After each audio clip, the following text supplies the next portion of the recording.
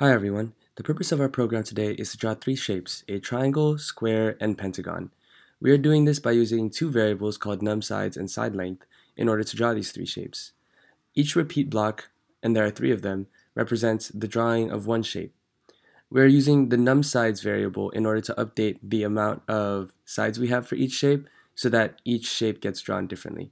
So let's see what happens when we run the code.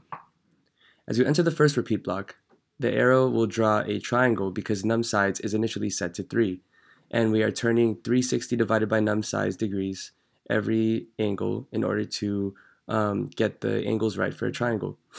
And then we increment num sides by 1, representing a square. And then as you can see, we have pretty much the same blocks, except it draws a square this time because num sides is updated to 4. And then we update num sides to by 1 again, giving it 5 sides.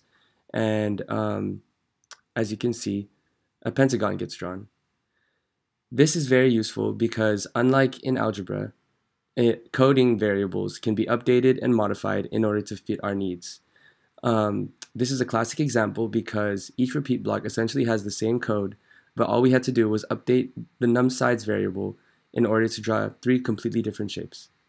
Thank you so much for listening.